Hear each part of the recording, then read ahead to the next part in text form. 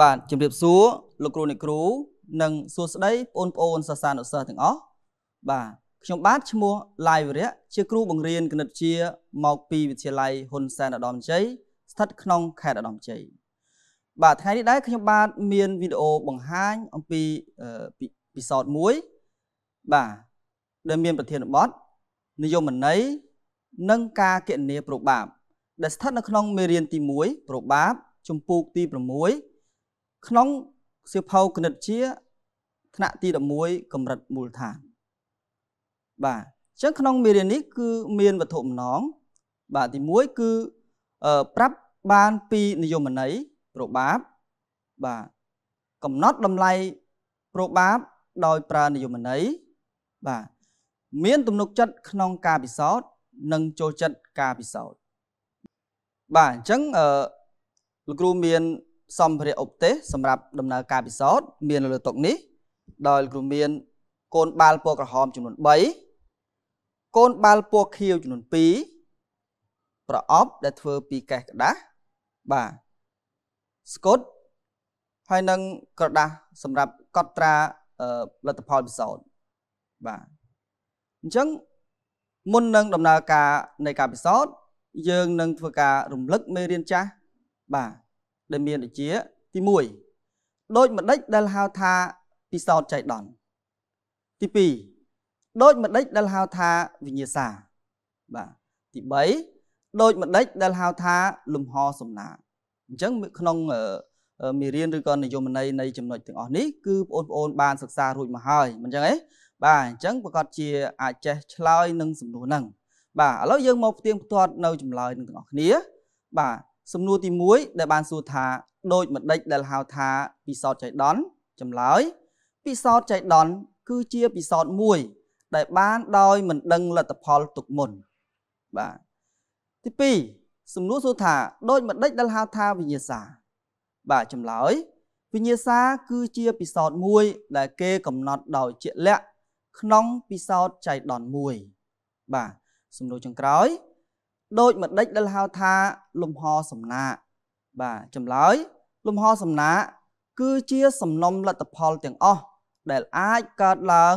ក្នុងវិញ្ញាសាមួយនៃពិសោធន៍ចៃដន្យបាទនេះជា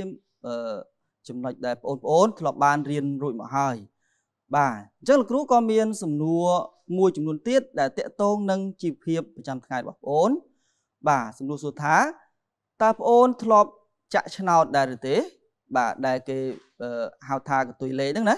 បាទអញ្ចឹងប្រកាសជាបងប្អូនខ្លះក៏ធ្លាប់ចាក់ក៏ធ្លាប់ឃើញបងប្អូនឬក៏ឪពុកម្ដាយប៉ាម៉ាក់យើងក៏ធ្លាប់លេងបាទអញ្ចឹងសួរថាតើការចាក់ឆ្នោតហ្នឹងយើងសង្ឃឹមប៉ុន្មានភាគរយដែលអាចចាក់ត្រូវបាទអញ្ចឹងលោកគ្រូនឹងលើកយកការចាក់ឆ្នោតមួយតូចដែលនៅក្នុងជីវភាពប្រចាំថ្ងៃសប្តាហ៍ថ្ងៃនេះគឺមានប្រជាជនមួយចំនួនតូចដែលគាត់នៅតែប្រព្រឹត្តឬក៏លេងល្បែងហ្នឹងបាទអញ្ចឹងឆ្នោតហ្នឹងវាមានច្រើនប្រភេទអញ្ចឹងលោកគ្រូផ្ដោតទៅលើឆ្នោតដែលមាន2ខ្ទង់បាទការចាក់ឆ្នោតដែលមានលេខ2ខ្ទង់អញ្ចឹងលេខដែលអាចចេញគឺវាមានពីលេខ00រហូតដល់លេខ99អញ្ចឹងមានន័យថាលេខដែលអាចចេញគឺមានចំនួន100លេខបាទអញ្ចឹង100លេខហ្នឹងគឺជាលំហសំណាកដែលយើងធ្លាប់បានរៀនទៅហើយបាទប៉ុន្តែសម្រាប់លទ្ធផលឬក៏អ្វីដែលអាចចេញឆ្នោតថាតើវាចេញប៉ុន្មានលេខគឺចេញតែមួយលេខគត់បាទប៉ុន្តែ99លេខហ្នឹងគឺជាលេខខុសអញ្ចឹងសួរថាតើយើងសង្ឃឹមប៉ុន្មានភាគរយក្នុងការចាក់ត្រូវហ្នឹងបាទគឺមានតែ1%ប៉ុណ្ណោះដោយសារលេខឆ្នោតដែលត្រូវចេញគឺមាន100លេខអញ្ចឹងយើងអាចនិយាយបានថា1លើ100អញ្ចឹងយើងធ្វើការចែកមក 0.01 អញ្ចឹងបើយើងគិតជាភាគរយគឺ1%បាទអញ្ចឹងក្នុងចំណុចនេះលោកគ្រូគ្រាន់តែបង្ហាញពីការលេងឆ្នោតដែលមិនគួរណាប្រព្រឹត្តពីព្រោះដោយសារអ្វីដែលយើងចាក់ត្រូវវាតិចតួចណាស់សង្ឃឹមតិចតួចណាស់បាទដែលសង្ឃឹមដែលខុសហ្នឹងគឺវាច្រើនរហូតដល់ 99% បាទអញ្ចឹងសំណួរមួយទៀតសួរថាដូចម្ដេចដែលហៅថាប្របាបបាទតើប្របាបហ្នឹងគឺជាអ្វីអញ្ចឹងយើងនឹងចូលដល់ខ្លឹមសារនៃមេរៀនថ្មីក៏ដូចជាធ្វើការពិសោធន៍ទៅលើប្របាបអញ្ចឹង និយមន័យរបស់ប្រូបាបនៃព្រឹត្តិការណ៍ A គឺជាផលធៀបរវាងចំនួនករណីស្របនិងចំនួនករណីអាចបាទដែលប្រូបាបនៃព្រឹត្តិការណ៍ A យើងតាំងដោយ P នៃ A ស្មើ N នៃ A ដែលជាចំនួនករណីស្របចែកនឹង N នៃ S ដែលជាចំនួនករណីអាចបាទអញ្ចឹងដើម្បីឲ្យជ្រាបច្បាស់នៅក្នុងនិយមន័យប្រូបាបនេះអញ្ចឹងលោកគ្រូមានឧទាហរណ៍ពិសោធន៍មួយបាទអញ្ចឹងយើងមកកលេចមើលទៅលើឧទាហរណ៍ពិសោធន៍របស់លោកគ្រូដែលបានបិទនៅលើនេះបាទអញ្ចឹងឧទាហរណ៍ក្នុងប្រអប់មួយមានកូនបាល់ពណ៌ក្រហម3គ្រាប់និងកូនបាល់ពណ៌ខៀវ2គ្រាប់បាទគេចាប់យកកូនបាល់2គ្រាប់ព្រមគ្នាដោយចៃដន្យបាទសំណួរថាគណនាប្រូបាបនៃព្រឹត្តិការណ៍ A ចាប់បានកូនបាល់2គ្រាប់មានពណ៌ដូចគ្នាបាទអញ្ចឹងនេះគឺជាឧទាហរណ៍ពិសោធន៍របស់យើងអញ្ចឹងនៅក្នុងតុរបស់លោកគ្រូនេះគឺមានកូនបាល់ស្រាប់បាទអញ្ចឹងយើងធ្វើការដំណើរការពិសោធន៍តែម្ដងបាទអញ្ចឹងដោយឧទាហរណ៍របស់យើងគឺគេប្រាប់ថាយើងមានបាទគឺក្នុងប្រអប់មួយគឺមានកូនបាល់ពណ៌ក្រហម3គ្រាប់បាទនេះជាកូនបាល់ពណ៌ក្រហម3គ្រាប់បាទនិងកូនបាល់ពណ៌ខៀវ2គ្រាប់បាទអញ្ចឹងយើងមាន2គ្រាប់អញ្ចឹងគេចាប់យក2គ្រាប់ព្រមគ្នាដោយចៃដន្យបាទអញ្ចឹងក្នុងការចាប់យកដោយចៃដន្យដើម្បីកុំឲ្យការចាប់នឹងមានភាពភ័ន្តច្រឡំអញ្ចឹងលោកគ្រូនឹងចុះលេខនៅលើកូនបាល់ទាំង5នេះដោយពណ៌ក្រហម3នេះលោកគ្រូនឹងចុះលេខក្រហមលេខ1ក្រហមលេខ2និងក្រហមលេខ3បាទសម្រាប់បាល់ពណ៌ខៀវក៏អញ្ចឹងដែរចុះខៀវលេខ1និងខៀវលេខ2បាទអញ្ចឹងធ្វើការចុះលេខបាទអញ្ចឹងក្រហមគឺលេខ1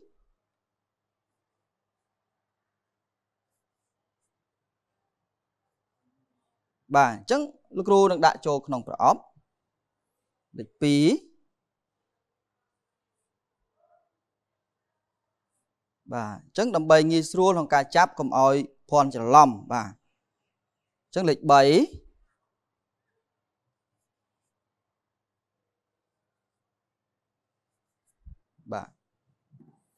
ាទសម្រាប់កូនបាល់ពណ៌ខៀវលោកគ្រូនឹងចុះលេខ1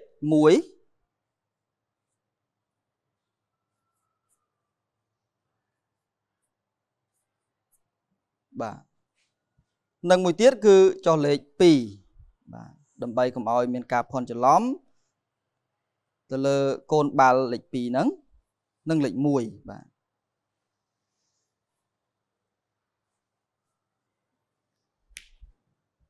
តោះអញ្ចឹងកូនបាល់បានដាក់ចូលក្នុងប្រអប់ហើយបាទអញ្ចឹងយើងមកមើលលទ្ធផលនៃការពិសោធន៍របស់យើងក្នុងការចាប់កូនបាល់2គ្រាប់ព្រមគ្នាដោយចៃដន្យបាទអញ្ចឹងយើងនឹងមើលគិតលើទៅលើលំហសំណាក់មុនបាទអញ្ចឹងនៅក្នុង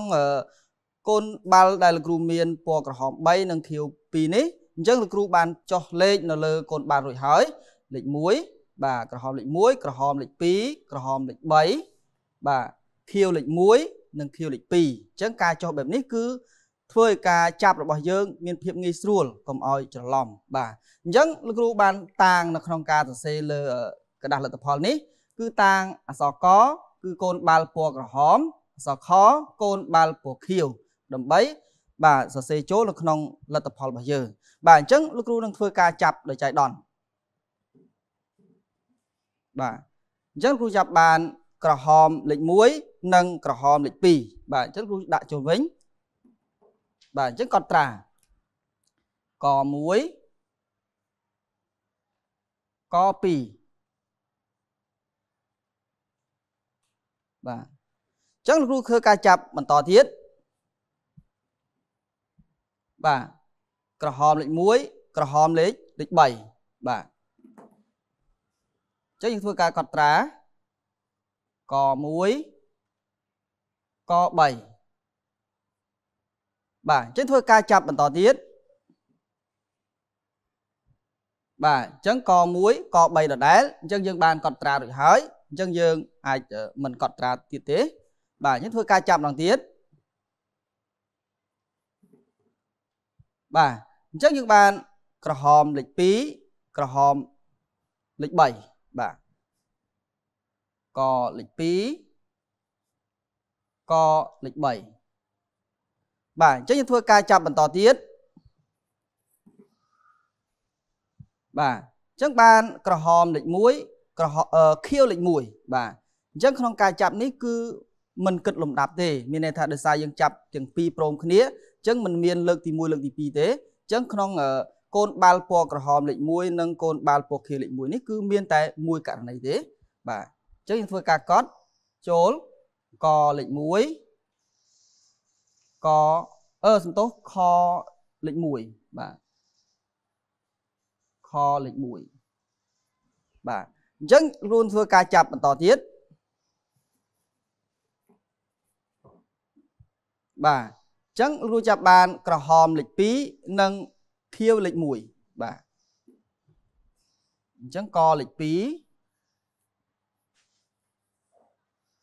kho lịch mùi bà chẳng cái dương chập bằng tỏ tiết bà chẳng dương chập bàn cờ hòm lịch muối khiêu lịch pì bà cờ hòm lịch muối khiêu lịch pì cò muối khiêu pì bà chẳng thôi ca chạp bằng tỏ tiết bà khiêu lịch muối cờ hòm lịch 7 bà những ai xê cờ hòm muốn chắc bà cờ hòm lịch 7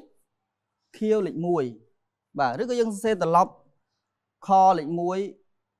co lịch 7 có đôi tịch này đây bà chính thôi ca chạp bằng tỏ tiết bà chẳng dân chạp bàn cờ hòm lịch 7 khiêu lịch pì chẳng co 7 kho pì co 7 kho pì co 7 kho pì bà chính thôi ca chạp bằng tỏ tiết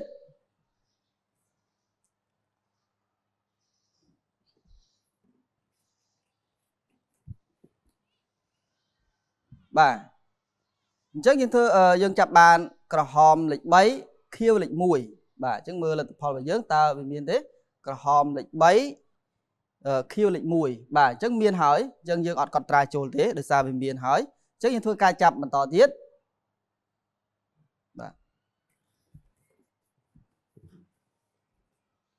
bà chắc dân chạp bàn cờ hòm lịch pí khiêu lịch pì bà chắc những mưa là phò và dưỡng ta miền thế cò pí kho pì chắc ăn miền thế nhưng còn chốn cò pí kho pì bà chắc thôi ca chạp bằng tỏ tiết bà chắc chạp bàn khiêu lịch muối nâng khiêu lịch pì bà chẳng kho muối kho pì ông bánh mấy những bàn chạp bàn khiêu lịch muối nâng khiêu lịch pì chẳng bà sân nhưng thưa ca chạp bằng tỏ tiết bà để chạy đón bà chẳng lưu chạp bàn cờ hòm lịch 7 khiêu lịch mùi chẳng là tập hợp bà dưỡng ta miền đấy bà khiêu lịch 7 xong tốt cờ hòm lịch 7 khiêu lịch muối chẳng miền hỏi chẳng những bạch mình chẳng bạch cắt ra địa tế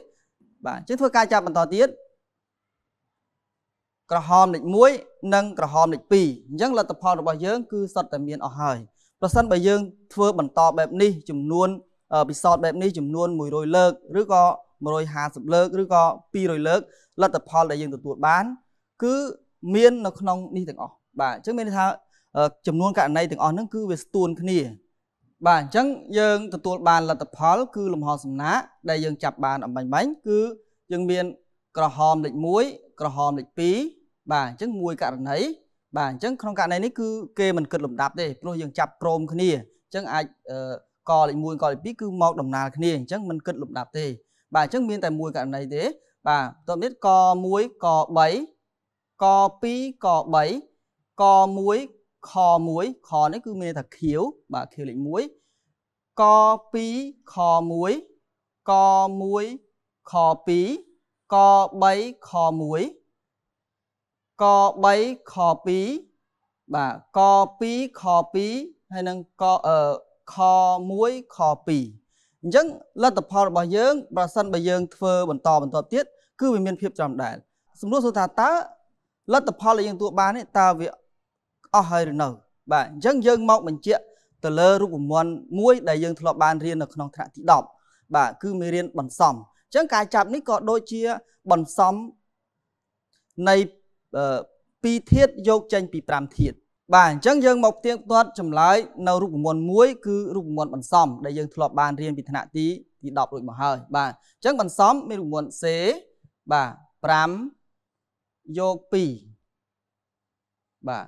អញ្ចឹងលោកគ្រូនឹងរំលឹករូបមន្តនឹងបន្តិចបាទរូបមន្តរបស់វាបាទអញ្ចឹងលោកគ្រូសេលើនេះចុះលេខត្រង់នេះបាទបន្សំនៃ n យក a ស្មើនឹង n factorial ចែកនឹង n ដក a fac បាទគុណនឹង a fac បាទដោយសារកន្លែងចង្អៀតអញ្ចឹងយើងអាចយល់បានបាទកន្លែងនេះគឺ n ដក a fac គុណនឹង a factorial បាទអញ្ចឹងយើងមកអនុវត្តទៅលើតម្លៃនេះបាទអញ្ចឹងស្មើនឹង n របស់យើងគឺ5អញ្ចឹងបាន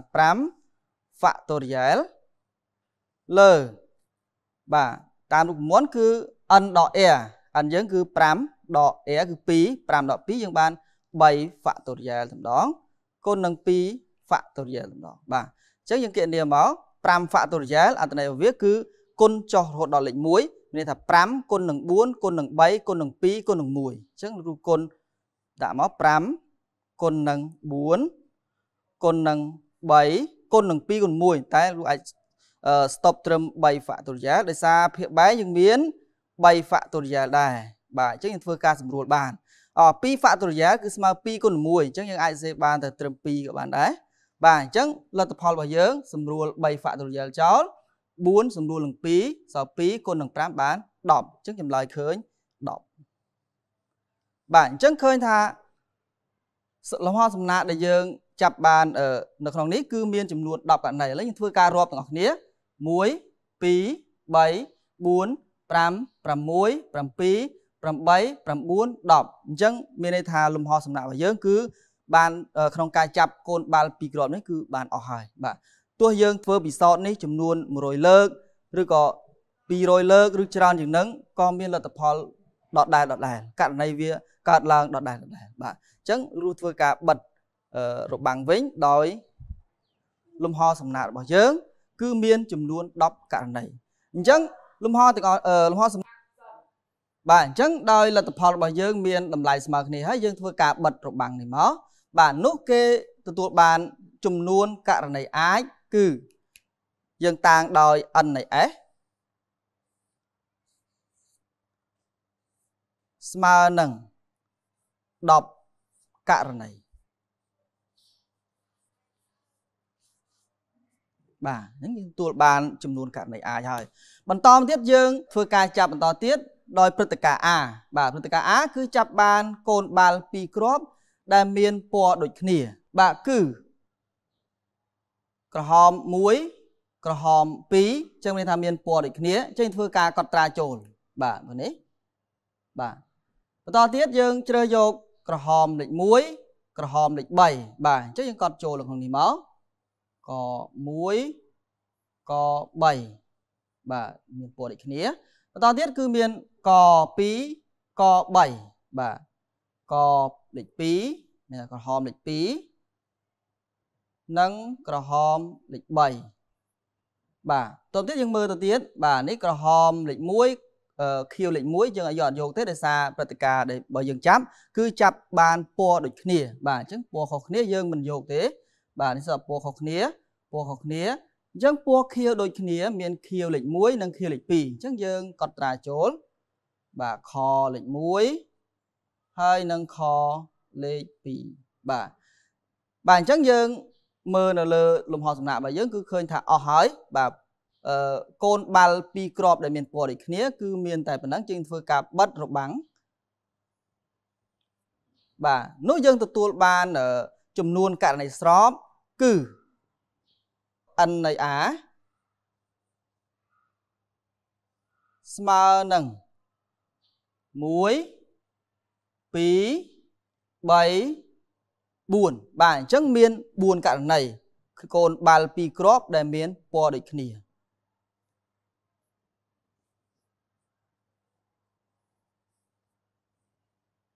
បាទអញ្ចឹងយើងទទួលបានពីការធ្វើពិសោធន៍គឺមានលំហសំណាកដែលមានជាចំនួនករណីអាច n នៃ s ស្មើនឹង10ករណីបាទនិងចំនួនករណីស្របព្រឹត្តិការណ៍ a ចាប់បានកូនបាល់2គ្រាប់មានពណ៌ដូចគ្នាគឺមានចំនួនករណីស្របគឺ n នៃ a ស្មើនឹង4ករណីអញ្ចឹងយើងយកលទ្ធផលនេះទៅជួសនៅក្នុងរូបមន្តរបស់យើងបាទដែលរូបមន្តប្រូបាបនៃព្រឹត្តិការណ៍ a គឺជាផលធៀបនៃចំនួនករណីស្របនិងចំនួនករណីអាចបាទបន្ទាប់ពីយើងធ្វើការពិសោធន៍រួចមកយើងទទួលបានចំនួនករណីអាចគឺ10ករណីនិងចំនួនករណីស្របគឺ4ករណីអញ្ចឹងយើងយកលទ្ធផលនោះមកធ្វើការជំនួសនៅក្នុងរូបមន្តនៃប្រូបាបរបស់យើងបាទអញ្ចឹងគេបានប្រូបាបនៃព្រឹត្តិការណ៍ a គឺ p នៃ a ស្មើ n នៃ a លើ n នៃ s ដោយយើងដឹងហើយថា p នៃ a គឺជាប្រូបាបនៃព្រឹត្តិការណ៍ a n នៃ a គឺជាចំនួនករណីស្របបាទគឺព្រឹត្តិការណ៍ a n នៃ s គឺជាចំនួនករណីអាចដែលយើងយកចេញពីលំហសំណាក់ s បាទអញ្ចឹងយើងធ្វើការជំនួសដោយ n នៃ a ស្មើ4 n នៃ s ស្មើ10យើងបាន4ភាគ10យើងធ្វើការសម្រួលបាន2លើ5បាទអញ្ចឹងដូចនេះប្រូបាបនៃព្រឹត្តិការណ៍ a ស្មើនឹង2លើ5ឬក៏យើងអាចធ្វើការចែក2លើ5 2ចែកនឹង5យើងបានទទួលបាន 0.40 ឬក៏ 0.4 បាទអញ្ចឹងយើងធ្វើការយកទៅគុណនឹង 100% គឺស្មើនឹង 40% បាទនេះជាលទ្ធផលរបស់យើងបាទដែលយើងធ្វើការគណនាប្រូបាបអញ្ចឹងយើងចេញជាភាគរយអញ្ចឹងគេថាប្រូបាបនៃព្រឹត្តិការណ៍ a គឺជាការសង្ឃឹមទុកមុនក្នុងការចាប់បានកូនបាល់2គ្រាប់ដែលមានពណ៌ដូចគ្នាបាទអញ្ចឹងដូចនេះប្រូបាបនៃព្រឹត្តិការណ៍ a គឺជាផលធៀបនៃចំនួនករណីស្របនិងចំនួនករណីអាចបាទបន្ទាប់ពីយើងធ្វើការពិសោធន៍រួចមកយើងនឹងសន្និដ្ឋានបានថាសន្និដ្ឋានប្រូបាបនៃព្រឹត្តិការណ៍មួយគឺជាផលធៀបនៃចំនួនករណីស្របនិងចំនួនករណីអាចបាទនេះគឺជានិយមន័យនៃប្រូបាបដែលយើងអាចយកទៅប្រើប្រាស់នៅក្នុងការគណនាបាទអញ្ចឹងវីដេអូបង្ហាញពិសោធន៍របស់ខ្ញុំបាទត្រូវបានដល់ទីបញ្ចប់សូមថ្លែងអំណរគុណដល់លោកគ្រូអ្នកគ្រូបាទនិងបងប្អូនដែលបានចំណាយពេលវេលាដ៏មានតម្លៃមកទស្សនាវីដេអូបង្ហាញរបស់ខ្ញុំបាទបានដល់ទីបញ្ចប់បាទអញ្ចឹងសូមជូនពរលោកគ្រូអ្នកគ្រូនិងបងប្អូនសិស្សានុសិស្សទាំងអស់ឲ្យជួបតែសំណាងល្អសុខភាពល្អនិងជួបប្រទះតែពុទ្ធពរទាំង4ប្រការគឺអាយុវណ្ណៈសុខៈពលៈបាទនៅពេលនេះសូមអរគុណសូមជម្រាបលា